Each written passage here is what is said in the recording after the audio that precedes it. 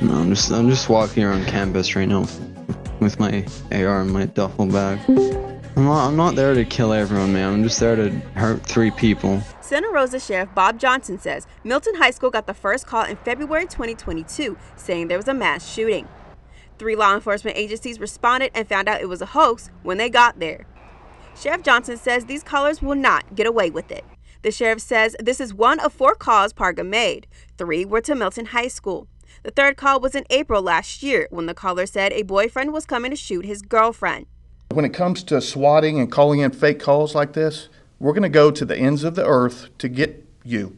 Superintendent Dr. Karen Barber says these calls impacted student learning and attendance. Attendance and student learning were significantly impacted on 3 separate days.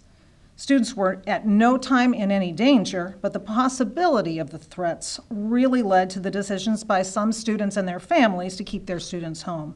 Those students can't get those days back.